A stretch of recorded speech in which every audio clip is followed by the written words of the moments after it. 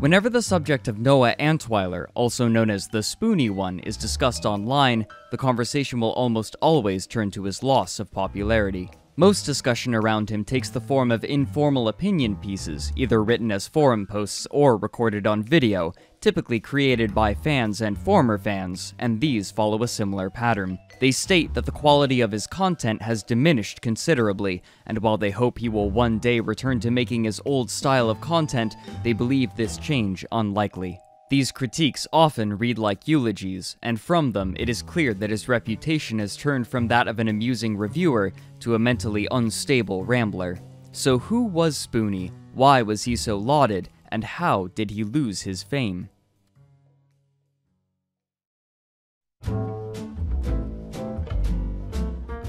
By the mid-2000s, internet video media had grown in popularity both in terms of creation and viewership.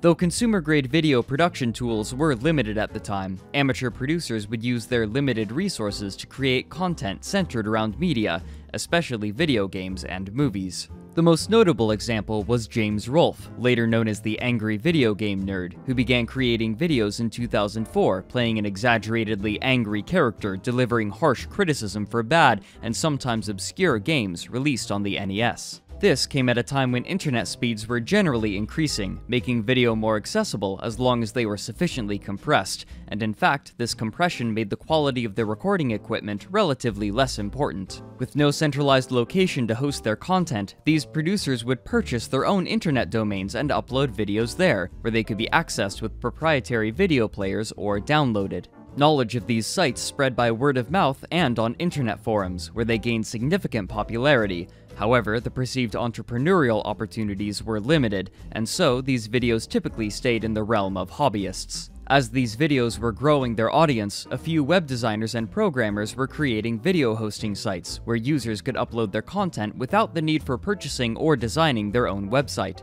For example, in February of 2005, YouTube was made public, and only 3 months later, in May, Blip.tv was released. Over the next 2 years, as these video hosting sites were being discovered, internet users would be inspired by content such as that of James Rolfe, and soon, they too were creating reviews of media that they perceived as being mediocre or poor, which they would upload onto these more convenient services. It was in this wave of content production that Noah Antwiler created his first videos. On January 4th, 2007, Noah released his first video, a review of the game The Adventures of Bayou Billy for the NES, referring to himself as the Spoony one. The content was derivative of other contemporary bad game reviewers, a point he admits in the opening of the video. I know there's a lot of guys out there doing video game reviews like the Angry Video Game Nerd and RMake21. I love those guys to death, and I'm not necessarily trying to steal their thunder. The core structure consists of himself improvising narration over footage of the game, interspersed with clips of himself talking or miming playing. So funkadelic. Anyway, Billy's got two attacks, a punch and a kick. The punch being a short-range attack that doesn't hurt, and a kick, which is a slightly longer-range attack that doesn't hurt. He's got a... This first video received significant attention at the time, and so he went on to produce more videos in a similar fashion, with what came to be his signature crude humor, hyperbolic rhetoric, and exaggerated demeanor. Olive Kryn, a dwarf boots him in the shins, and he's dead! Now I'm running in another one of these draconians, the ones who keep backing up. Come on! Come on! There's no way to fight. Oh, he just, like, pulls a 1-8, and I got a brick dropped on me. Fuck you! Now, I've run into a cat. He also would create videos featuring audio CDs, where he would listen to them and occasionally pause them to deliver commentary. The general production quality on these videos would vary, but as he created more, he would begin to borrow editing traits similar to those used by people producing similar content. Hey, how in the hell do you get the game out of here?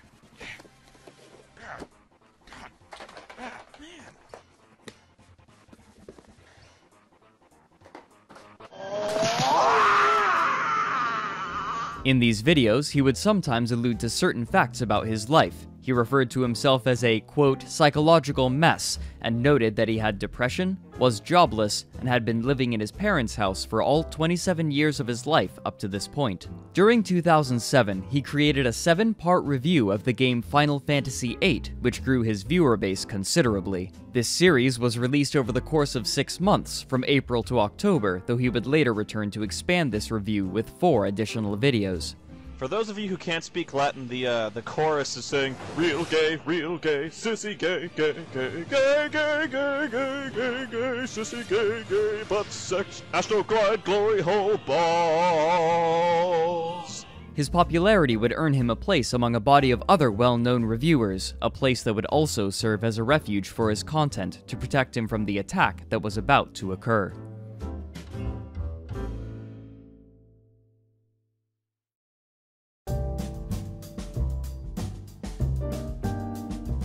In early 2008, YouTube abruptly began suspending the accounts of numerous high-profile video creators, claiming that they were infringing upon copyright by including footage of movies and games. They also were flagged for having inappropriate content, though the definition of inappropriate seemed inconsistent. This was likely a move made by movie and game producers to prevent negative opinion about their work from spreading, as well as music licensors attempting to retain control of their intellectual property. This purge of content was highly visible, affecting some of the most popular creators on the platform. Noah was no exception to this problem. 3 of his videos had been struck by copyright claims, and his channel was clearly in jeopardy of being suspended entirely like the others. In order to continue safely releasing content, he created a video in May urging people to visit his website, SpoonyExperiment.com, where he had subsequently been uploading his videos as an alternative platform. Play it Bogart, suspended. Armic 21, gone, but not forgotten. And the latest casualty, the angry video game nerd, also suspended for various reasons. Now, a lot more. I'll say that again. If you want to find me, go to my website. I'm going to put the link up there again at the end of this video. If you like these videos, I have more on my website. Plus, I have those hosted on an account where I actually get paid if you watch them. I was thinking of leaving YouTube anyway, because I don't get paid here.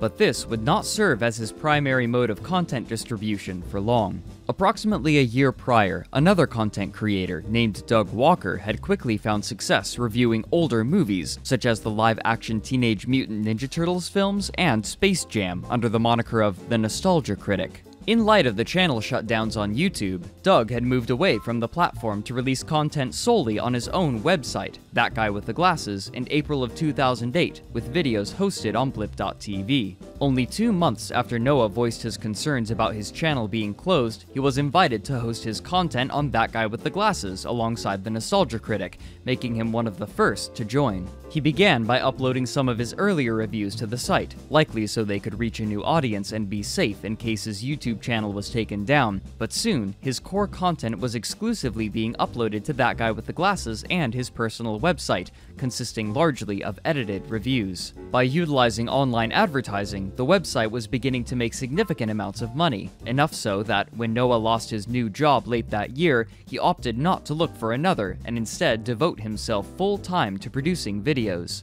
It was during this time that he met a woman named Scarlett, whom he would begin dating, and soon she would redesign his site and serve as webmaster while helping manage the forums. Over the course of 2008 and 2009, as That Guy with the Glasses gained increasing popularity, Noah would release some of his most beloved content while he improved his creation process, though it was still marked by a characteristic amateurishness which internet users found endearing or less important than the writing and acting.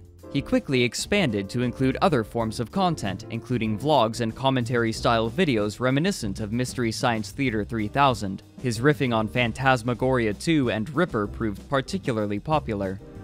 Do you ever sneak into your boss's office and start just pawing through his photos? You've got to stop it or I will! I'll kill you, you son of a bitch! Ah yes, the Christmas party. We all have fond memories of that one. I have a photographic memory of all the times I've been beaten up.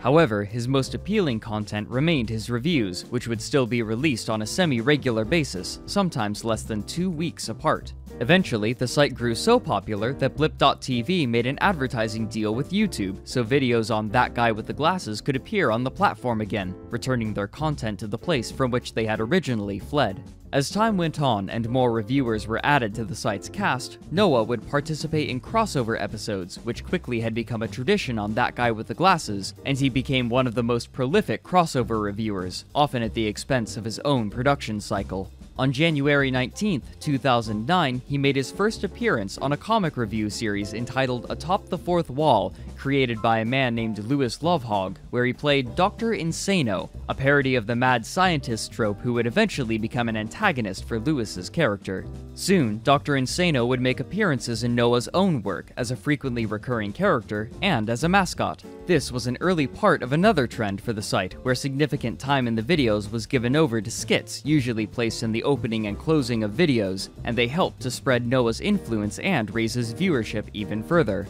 Noah's own videos, however, seemed to be mostly devoid of these skits and elongated cameo appearances, preferring to remain mostly dedicated to the central theme of his work, which helped him stand apart from the other creators on the site and exist slightly outside the group. But alongside this positive attention, the first signs of trouble were beginning to show.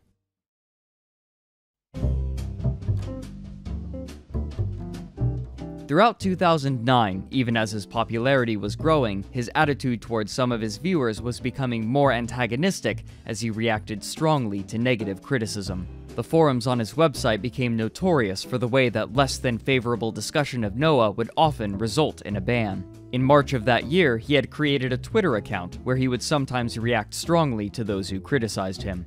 In one tweet, referencing his forums, he mocked those critics, writing, quote, "Wah, Spoony's being mean and angry again and he's banning people. And he took my lolly. It's my site, ban meat, I'll do the fuck I want." Since Scarlett was often the one to issue these bans, she received much of the ire from the forums. Despite these issues, the discussion around Noah was still mostly positive. On December 16, 2009, the online publication Mashable revealed its Open Web Award winners, which conducted online polls to select exemplary users of social media.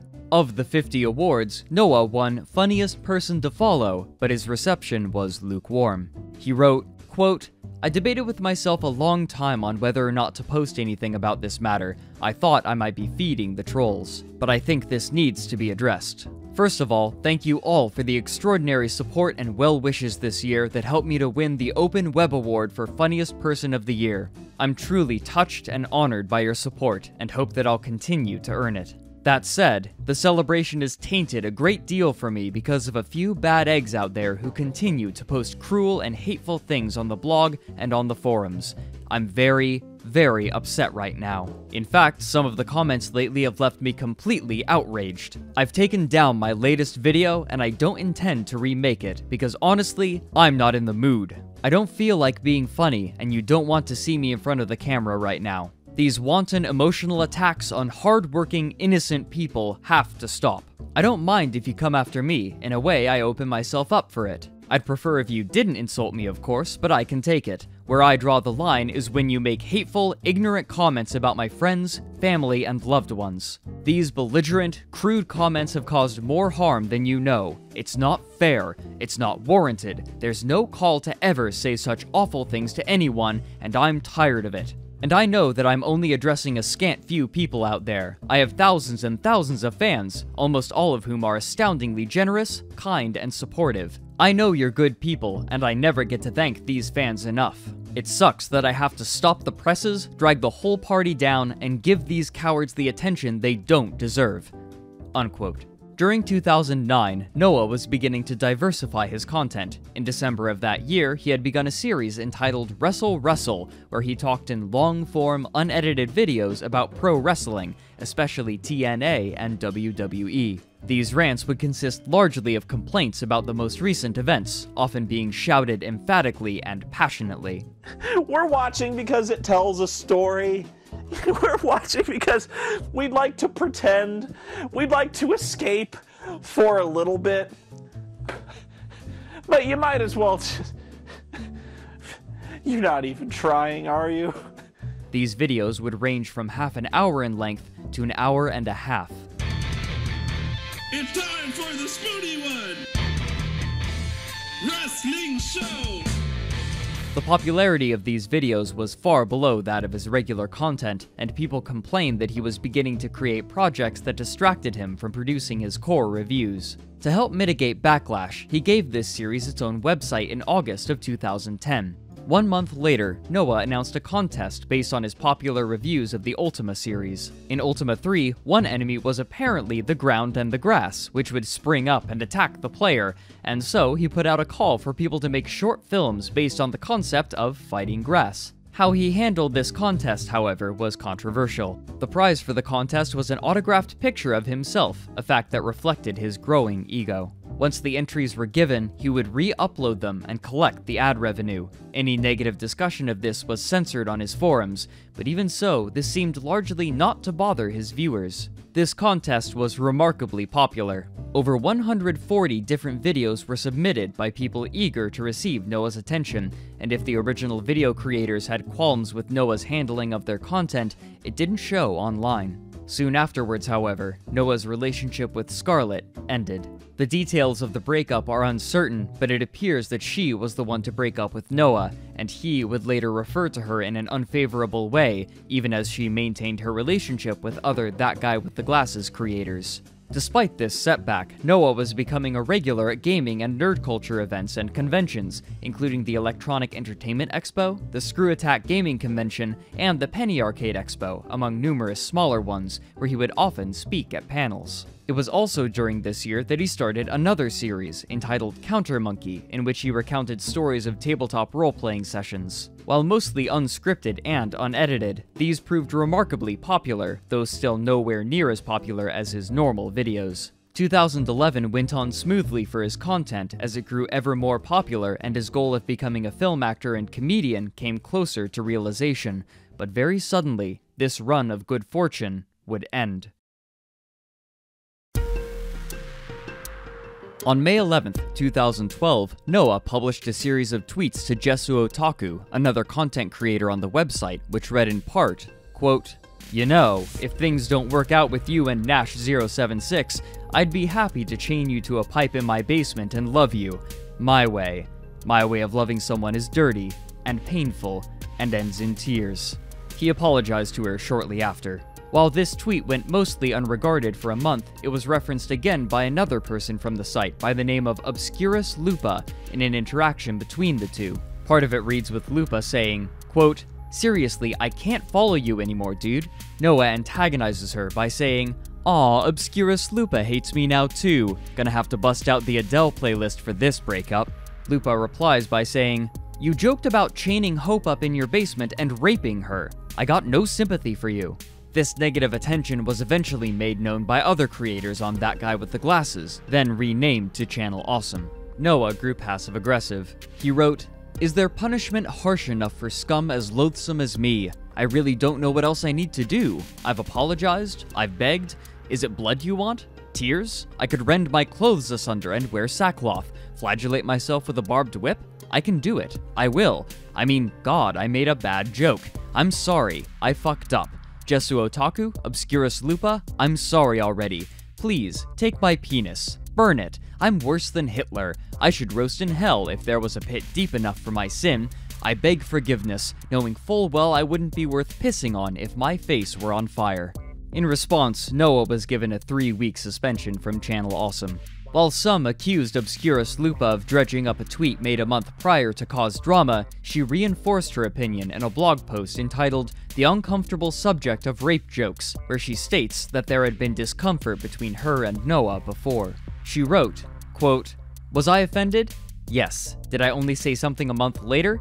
Yes. And it doesn't matter. That doesn't change what it was, and I'm standing my ground on this. I don't care if the person who said it is popular or more funny than I am. That doesn't make it right. It was a coworker and a friend. Was this the only thing that set me off? Absolutely not. Was this the reason for what eventually happened? No, but this is what my deal was, and why I said what I said. Somewhere in Noah's rash of defensive replies, he attacked one of the fans of another creator at Channel Awesome named Jason Pilara, who went by the name Lord Cat. Shortly afterwards, on June 21st, 2012, Jason recorded his regular live talk show called Lord Cat Live, and in the second part, he talked extensively about his experience with and opinions of Noah. I've worked with Noah before, just like I've worked with many people with that guy with the glasses. I've had a lot of respect for people with that guy with the glasses, and I no longer respect Noah Antwiler. I used to respect him because I felt he put a lot of work into his videos. The man is possibly the single largest waste of talent I've seen in a very long time. And I am sitting here today telling you, Noah Antwiler, you need to give up. You are the second most loathsome person I've ever had the displeasure of knowing. You shit all over your fans, and then you shit on my fans. You think you're something, but you're a fucking nobody. You live out there in your fucking desert in the middle of nowhere, proclaiming you're gonna be this fucking actor somewhere, and you're too much of a bitch to move out to LA and follow your dreams. You're too much of a fucking pussy. You're a fucking coward. You're a loser. You're a loser. You wanna know why Scarlett left you? Because you're a fucking loser. You're lame. You got a small dick and you're fucking afraid of it. How about you act like a professional for once? You fucking retard. He also blames Noah for ruining career opportunities for him. But I think it's time the whole world, Spoony, heard just how much of a fucking idiot you truly are. You and that other idiot, Joe. When you were at E3 that one year, and you decided to go up and down the hallways screaming about XCOM's betrayal, and Joe decided to ask people, can I choke you on camera? Yeah. And the guy was there playing it real time. Yeah. And so I saw the footage, and there was one word searing through my mind like bolts of fire, and that word, betrayal. What? Betrayal. Betrayed me. This game sucks. It has nothing to do with XCOM. Nothing. Nothing. I think this is the birth of Angry Spoony. Nothing to do with XCOM. Like the first thing they did, they were like, "Okay, here's XCOM, it's got aliens, and it's like it's so." Guess what happened, Spoony? Guess what fucking happened? The whole gaming industry turned its back on me. Not you, not Joe, not Blistered Thumbs, me. I went to GDC the following year, Spoony. I went to GDC the following year, and I had a chance to interview Notch, Mojang, Specifications, Minecraft. Had a chance. A fucking chance. He was hot then. That was going to be huge for This Week in Games. That was going to be huge for the stream. It was going to be amazing. And you know what happened? The representative at Mojang caught wind that we were going to interview Notch. And he stepped in. And he said, "Oh, I've heard of you. You're with that guy with the glasses. You're with Blistered Thumbs." And I tried to tell them, "No, I'm not." But he said my name was associated with them. And he heard what you did. Making a fucking jackass of yourself at E3. You fucking moron. So they shot it down. And then word spread at GDC. "Oh, I heard about you. You were the guy at E3. They thought I was the guy at E3 making a jackass of everyone. I was there trying to be a legitimate member of the business of the gaming industry, and I've worked my ass off to separate myself from you. Every time. You just don't get it. Every single fucking time. You act like a complete fucking jackass. It has repercussions for everyone you're associated with, and you don't give a shit." The day after Jason's stream, on June 22nd, an announcement was made on the Channel Awesome website. It reads in part, quote, "After recent events, Noah, the Spoony One Antwiler, and Channel Awesome have decided to part ways. Noah has made it clear that he wishes to pursue a course that is different from our own. We feel that with these different aims, it is better for Noah to be free to pursue his own goals unhindered by us." Unquote. 4 days later, on June 26th, Noah revealed that he had been diagnosed with bipolar II disorder, which compounded upon his already present heart troubles. On September 12th, less than 3 months later, he spoke about his departure in a commentary track for the Channel Awesome film To Boldly Flee, in which he had taken part.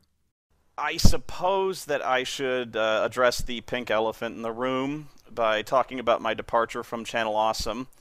Something that has been kept mostly under wraps, mostly because there were some bad situations that stemmed from it. The people kind of settled on the theory that Lupa got me fired somehow for making a joke on Twitter. I handled it very poorly. Knowing me, I'm the kind of guy who likes to touch raw nerves, and so naturally I started poking sticks at, Lupa, so to speak. That was not what got me quote-unquote fired, and it didn't really stem, my departure. It wasn't like that. It didn't help, but that wasn't why. I guess the first thing I would talk about is there's kind of a financial aspect to this, and in many ways I just didn't need Channel Awesome anymore. I just didn't. In the sense that it was a really one-sided relationship, but also on another respect, their website is so poorly designed. It really is atrocious.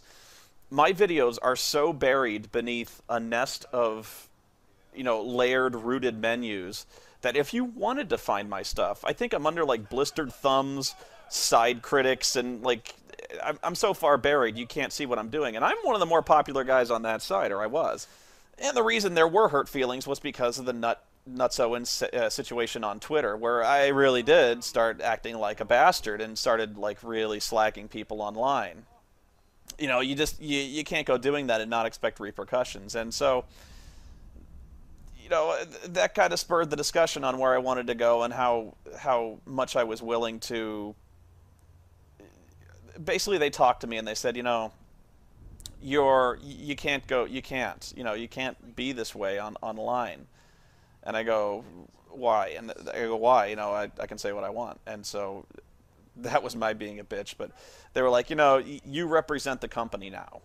And we can't have somebody representing the company if they're going to act like this. And I go, fair enough. I said, fair enough. I want to be me. I want to say what I want to say, even if that shit is offensive. And so, even the situation with Lupa, it was the kind of thing where I wasn't really sorry for what I said. I was sorry the situation turned so ugly, but, it wasn't even the kind of joke that everyone thought it was the kind of joke. But even so, if it was inappropriate, so what? It's not there was a fair amount of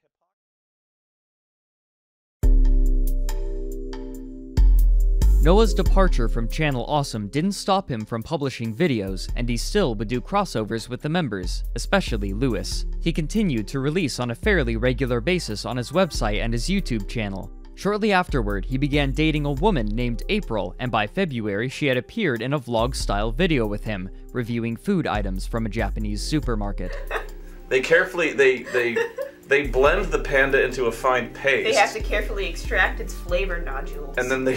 I'm guessing it does. However, by 2013, the release of his core content had slowed to a trickle. Throughout the year, he only released 11 reviews in his normal format, which was approximately half the number of releases compared to 2011, a concerning metric when his release schedule was already slower than that of other contemporary creators. He still had significant clout in the gaming community, however, and he would continue to speak at conventions and even conduct an interview with Richard Garriott, one of the leads for the Ultima games. Despite the slower release schedule, Noah had become remarkably active on Twitter, chronicling much of his life and his thoughts on social media. He became known for his strong emotional responses to provocation. For example, on July 18, 2013, when some people disagreed with his middling reception of Man of Steel, he wrote, "What would have made you happy? Ecstatic, high-speed masturbation on the movie poster? Self-flagellation? You wanted an opinion." But his largest change wouldn't come until the following year.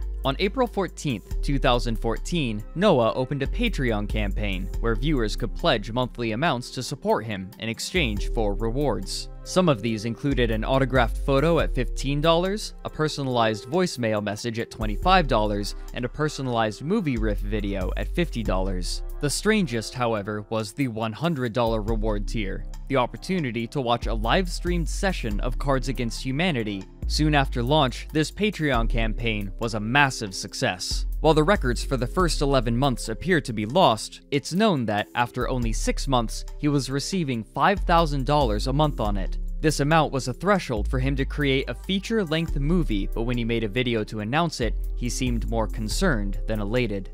Somehow, you guys have reached the Patreon goal where it was listed that I would start work on a movie, and I was blown away by this. I didn't really envision like an in-character Spoony movie when I was thinking of a movie, and hopefully that wasn't misleading. Maybe it was, and I'm not ruling it out. Maybe you guys would enjoy seeing something that was something that I wrote and produced, especially since we're talking about like where in continuity this falls. I don't know. But it's one of the ideas that I might start kicking around. When will you see results? That's the tricky thing. I don't know. Once I kind of get an idea of what kind of movie I want to do, I have to get an idea of what my limits on budget are. The reception to this announcement was so negative that he disabled ratings and comments. One comment from a disappointed fan reads so: "Well, it's happened. Donations aimed towards helping someone make internet reviews have now officially given them an excuse to make less reviews. In fact, the movie is a disastrous idea. It'll never happen, and Spoony knows it'll never happen."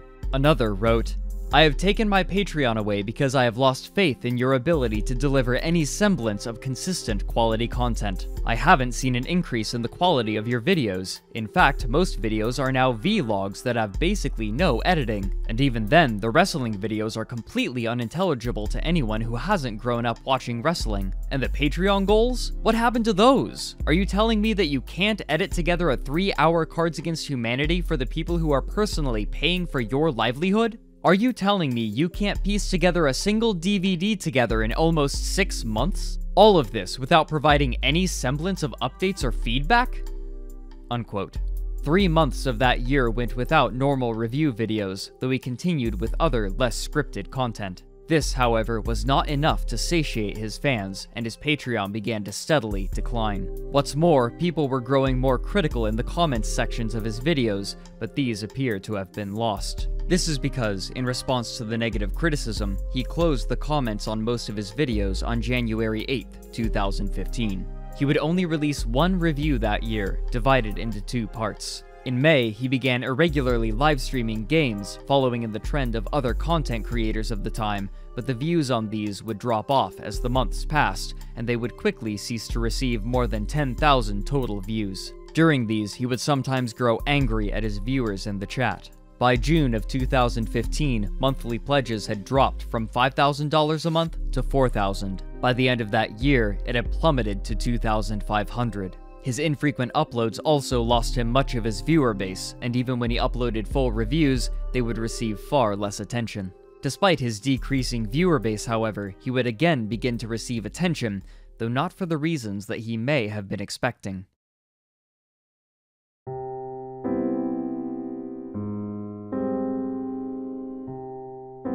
Noah had become more active on Twitter as the months had dragged on, even as his release schedule grew ever more protracted. He had become known for feuding with others, including content creators, though he would occasionally mention that he was working on reviews that would, quote, "not pan out." However, in mid-2016, as Donald Trump was emerging as the most likely Republican presidential candidate, he began tweeting even more frequently, railing against him and his followers. He would soon be releasing dozens of tweets throughout every day, and he grew even more angry when Trump was elected, growing more active on Twitter even as his content production reduced, to the point that there was a 6-month gap in any content at all, from January to July of 2017. Unsurprisingly, his Patreon continued to slide downward. By 2017, he was making approximately $1,000 a month. This number was nearly halved by July. He began complaining about not being able to pay bills or the mortgage on his new house, which he had recently bought with April, but even so, no edited videos were produced through the entirety of 2017. By this point, he also had stopped seeing his psychiatrist. In May, someone alerted Noah to the fact that someone had been placing banner ads on his website, teasing him over his lack of content production. In response, he removed all of his banner ads on May 30th. His return in July of 2017 only included his live streams. Though these streams were one of his last sources of income, he was doing them far less frequently, with no more than 4 in a month through the rest of the year and into 2018. This degradation would soon reach its apex. On January 14th, 2018, Noah's Twitter account was suspended after he made a comment reading, "Let this be an important lesson. Your health insurance doesn't give a piss whether or not I kill myself, or how many people I take down with me." Neither this comment nor his suspension was surprising, as he had been suspended only a few months prior, but as the days passed, people began to realize that this suspension may be permanent. As of the production of this video, the account is still suspended, with his tweets only surviving as screenshots. 1 month later, on February 16th, his forums also went offline. One viewer of his expressed the belief that this was due to an update on his personal homepage, which was incompatible with his forums. These forums, as of production, are also still defunct. The website itself has numerous non-functional elements, including a broken search bar, but the links to Noah's Amazon wishlist, April's Etsy store, a donation button, and the link to Noah's Patreon are still at the top of the site. With Noah's chief methods of communication with the outside world cut off, his hopeful viewers are left in limbo while his finances and apparently his mental state continue to degrade, with few answers to any of his fans' questions. While a few hold out hope that he will return to making content, almost all have abandoned it. His YouTube subscriber count continues to hover around 115,000, though less than a tenth of these subscribers seem to be watching any of his new content. No word on the progress of the Spoony movie has been given for years. He now serves as an example to other content creators about how fame and viewership on the internet can be so powerful, but also how the goodwill of that viewership must not be taken for granted if one chooses to linger in the online space.